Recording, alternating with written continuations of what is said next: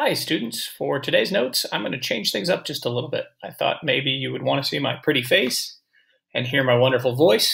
Thus far, we've looked a little bit at the 1950s through some notes and then documentary around the presidency and the years of Dwight Eisenhower. Then we got into the 1960s. In the 60s, we divided into two different presidents. The early part of the 1960s were John Kennedy, a little bit more youthful and optimistic. Then with Kennedy's assassination, we moved into the middle part of the 1960s, the Johnson years. I'm here today to try screencast to see if maybe this is a little bit more helpful for some of you to be able to follow along. You'll also see in Google Classroom an outline, graphic organizer of some notes. So for today, we're going to review a little bit, and then we're going to go over Richard Nixon. So we're still very much in the mood and the tone of the 1960s, even if chronologically we move into the 70s. And the last thing that I want to do today is just kind of cover a little bit of grading and see how people are doing because we haven't had a whole lot of interaction. So we're going to review. We're going to talk a lot about Richard Nixon and hopefully get down some notes. And then just as an overview, kind of see how everybody's doing and talk a little bit about grades and such. So I hope everyone is doing well. I hope that by adding my voice here, it doesn't make things worse. So I'm going to try to go into presentation mode and start with a little bit of a review. So distance learning, hopefully this quarantine thing is okay. I hope your families are safe and I hope that you are healthy. We're going to start with just a little review here of the 1950s. So if I said 1950s and I was to give you the choice of 4 different words, which would you pick? My hope right now is you'd be able to connect to some of this vocabulary and even connect some names and places and concept and events to the decades that we've already studied. It should probably look something like this. The 1950s were conservative, and there was a real pressure from society for conformity. The 1960s, because people were discontent, because they were not happy, they were pushing for change. Now, the truth is there was some of that discontent and change going back to the 1950s, but we didn't tend to pay as much attention to it. It was a little bit less underneath the surface, a little bit more underneath the surface, rather. So when we think of the 50s, stereotypically, we think of the end of World War II, the tremendous economic boom, really just a miracle in terms of changing from a wartime economy to a peaceful economy. We think of people moving out to the suburbs. We think of baby boomers now having their first families. A nuclear family is the 2 parents and 2 kids at home. And we think a little bit about the Cold War. Now, World War II is over, but the competition with the Soviet Union has increased. For the 1960s, maybe not everyone is as happy as we pretend in the 1950s. Groups like women, African Americans, and young teenagers. For the 60s, we have the confusing beginning of the war in Vietnam. We have baby boomers who are born in, let's say, 1948, who become teenagers in the 1960s. In 1965, they'd be 17 and would be questioning their parents. You also have the start of the civil rights movement. Going back to the 1950s, you have Eisenhower, and you have Levittown. Levittown is an example of the suburban houses. People really wanted to move out to the suburbs, to take the highway system, and a lot of the houses looked the same. It's a good metaphor for the conformity of the 1950s. In the 1960s, now we have Kennedy on the left, young and dynamic, and Johnson on the right. The Johnson years actually see the greatest liberal changes as he signs into law some of the civil rights acts that people were protesting against. You also have the beginning of the protest movement, the wider anti-Vietnam and free speech movement. Dr. Martin Luther King is found in both decades. In the 1950s, the civil rights movement is starting in small southern states and towns. In the 1960s, the civil rights movement moves to a national stage. The picture that I have here for you to associate with the 60s is Martin Luther King's March on Washington, D.C. Outline for this week. Today I'm going to try this, and please give me feedback and let me know if the screencast helps. Maybe some of you have already turned off the volume of my voice. Tuesday and Wednesday, we'll look at a documentary. I'm trying to give you 2 days to look at the video, about 45 minutes, so you can do it either day. Whoops, sorry. And it will all be around Nixon.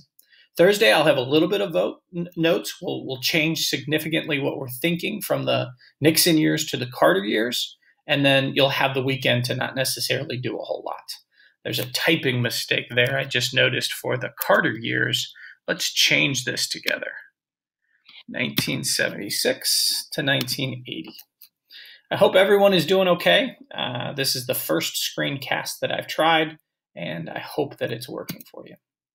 So now let's get into the years of Richard Nixon.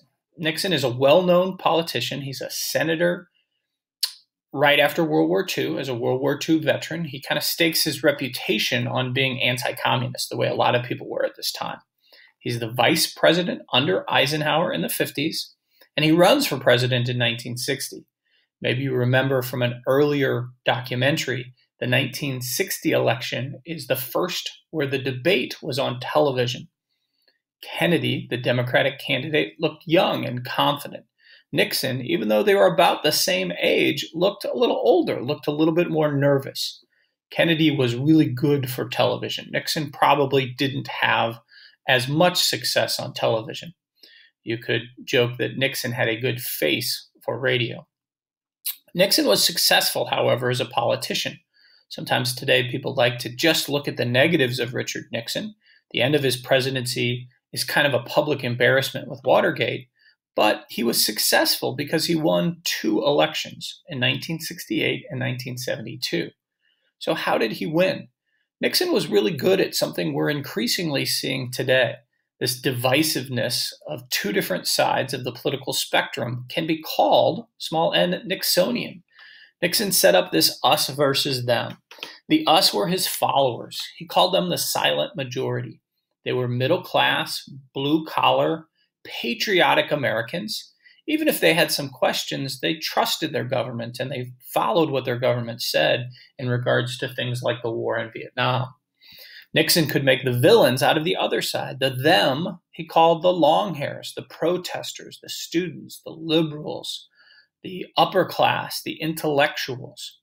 And so through this us and them politics, obviously American society became more divided.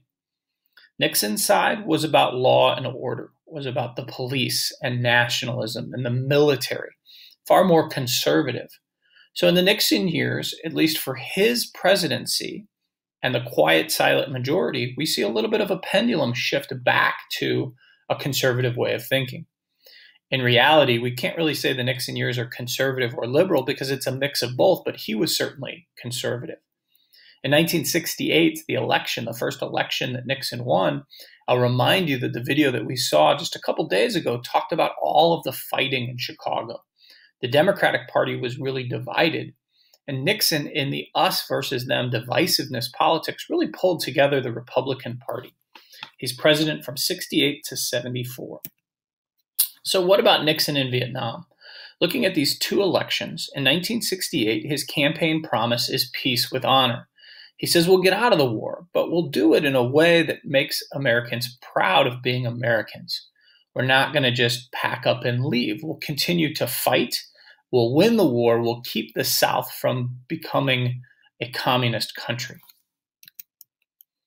How does he do this? Well, in 1968, 1969, at the time that Nixon is elected, the draft is really unpopular and increasingly protested against.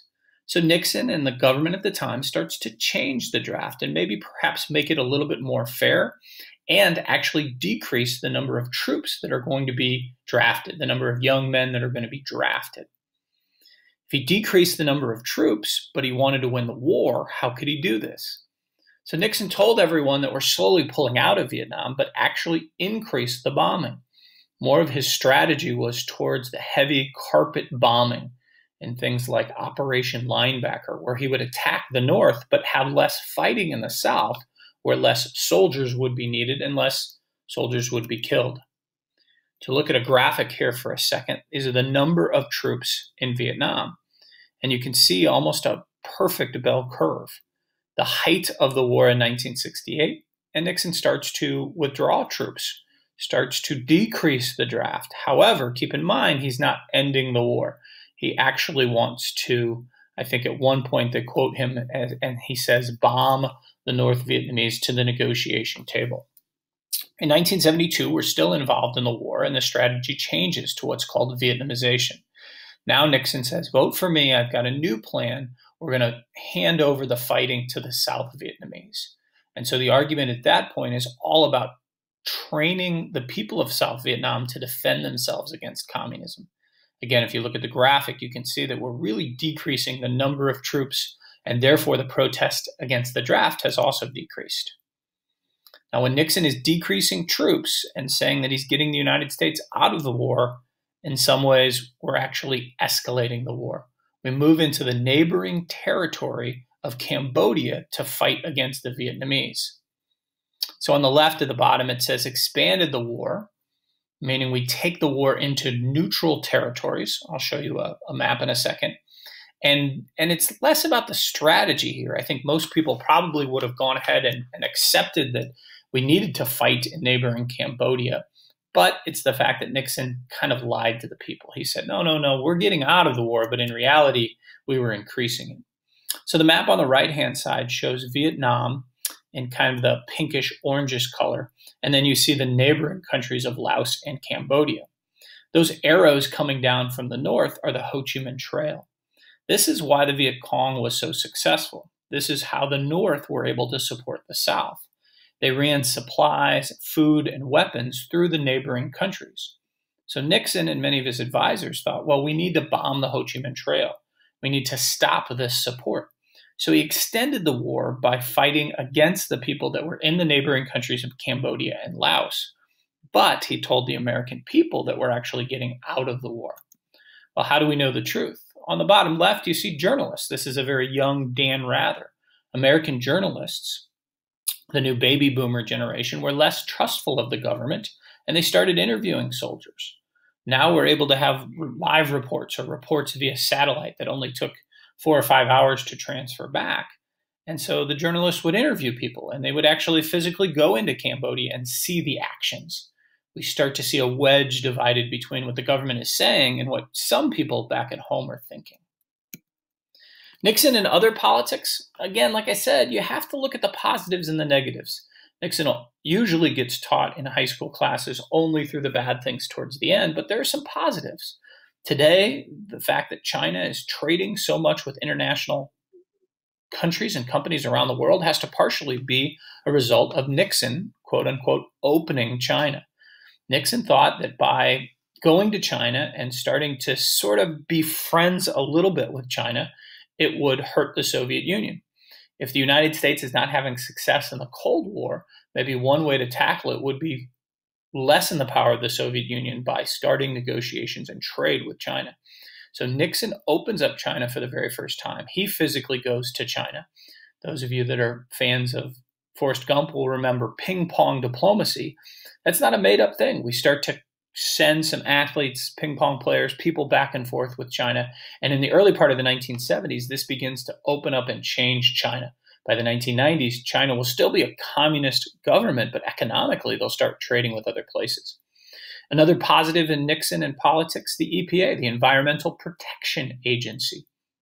We have the first Earth Day, and the society as a whole starts considering the negative impact of industrialization, and laws about clean water and pollution come about. Another positive, SALT, S-A-L-T, not the thing that you would put at your kitchen table, but the Strategic Arms Limitation Treaty. So Nixon, again, if we're losing in Vietnam, he's trying to win the Cold War in other places. And this is a limitation on nuclear weapons that the Soviet Union also signs. So we decrease some of our nuclear weapons and we get the Soviet Union to decrease them as well. On the other side, there's Nixon. Sorry, I forgot. There's Nixon with, do you recognize who he's with? That's Ho Chi Minh. On the other side, the divisiveness of America at the time, the limitations, the pendulum of liberalism and change and discontent of the 1960s in regards to having support from the government now has shifted, and some of the changes that we were looking at in the 1960s are going to be stopped. Lastly, of course, is the important issue of Watergate, and that really is the end of kind of Nixon's politics, and that upsets a lot of people. So we'll spend some time talking about Watergate. First and foremost, this is Watergate. It's a building. Most students don't ever know the fact that it is this great, horrible 1970s style architectural building. If you get to Washington, D.C., you can take great tours of the Watergate building, and they explain all the things that I'm going through here. So the building's important because it's the headquarters for the Democrats in 1972.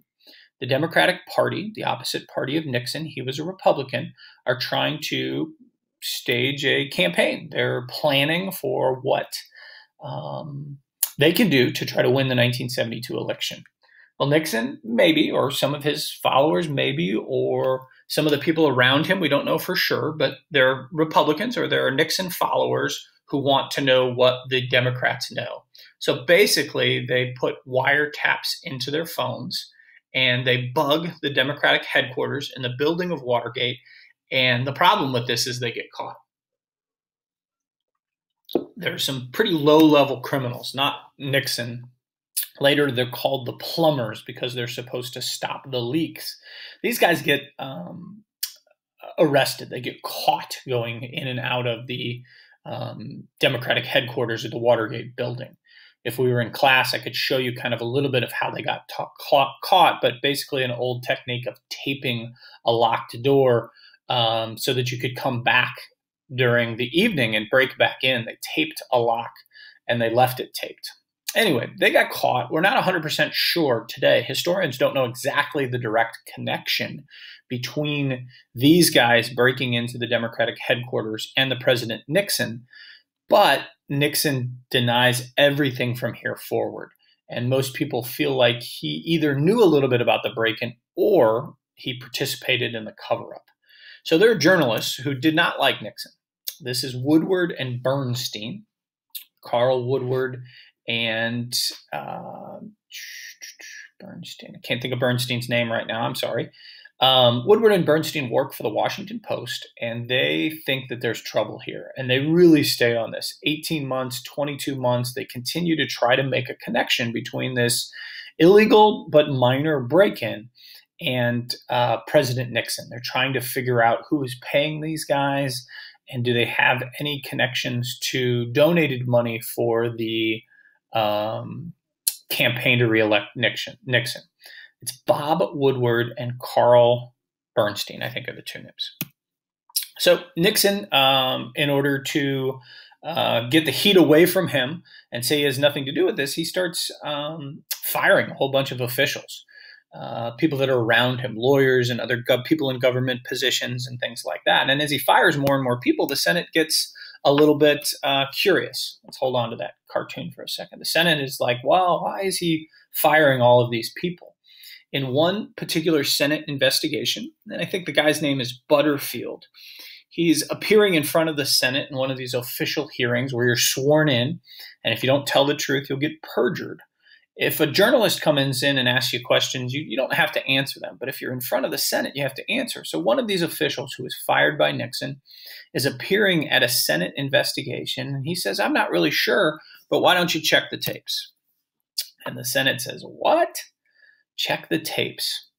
We learned as an American public through Watergate that there was a recording system inside of the White House in the Oval Office. Nixon didn't put it in. On the graphic on the right, the little blue dots show you places where there are recording devices. It was probably put in by Kennedy. Kennedy was trying to record a lot of what he was doing. He was an author. He was a writer. He supposedly wanted to write his biography. Johnson kept the exact same recording devices and used it the same way that Nixon did. He would record conversations from time to time. If you're really bored, you can go to the Presidential Library in Austin. It's all digital. You don't have to physically go there, and look up all of the Johnson tapes. He says hilarious things. And Johnson lets the tape record for a long period of time. He really doesn't do it the same way that Nixon does. Nixon does it to record what's happening.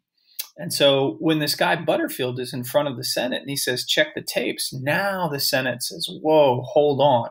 If Nixon kept track of all of this, then we would have definitive evidence or proof we would have on these tapes whether Nixon was ordering the break-in or more likely paying people off as a cover-up. The Nixon tapes become a huge public debate. It goes all the way to the Supreme Court, and the Supreme Court says, Nixon, you have to turn over the tapes. Well, at one point, they turn over some tapes, but they're clearly edited. And by now, both parties, Democrats and Republicans, have become pretty frustrated. The Supreme Court says Nixon has to turn over the tapes, and he resigns. He is never impeached. Keep in mind, impeached means just charged with a crime. Nixon is never impeached by the House. He resigns before that happens. So as a whole, the Watergate investigation really mars the Nixon presidency and embarrasses a lot of people that the president of the United States is involved in these things. I'll take you back to the earlier notes. Nixon does some good things or some positives. Historians feel like the EPA and China are some significant contributions in American history, but he's going to be known mostly for this Watergate scandal.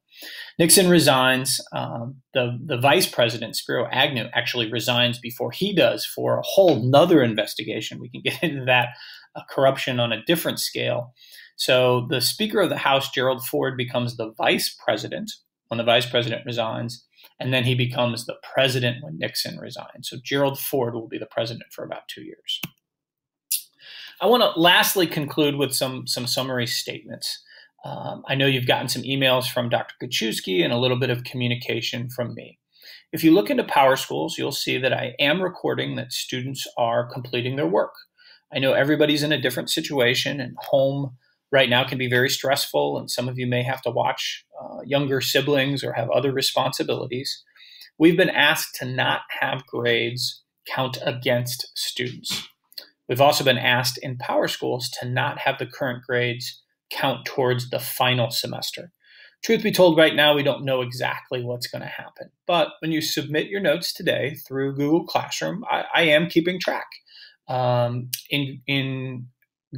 In Power Schools, about once a week, I'll post a grade that's kind of a summary of all of the information. If it's a day late, no problem. If you get a little bit behind, no problem whatsoever. But I would encourage you to look at the feedback that I'm giving you on those notes. I'll ask a question, or I'll make a point, or I'll give you a compliment or something like that. So don't just submit, but take some time to go back maybe over some prior assignments and look over those.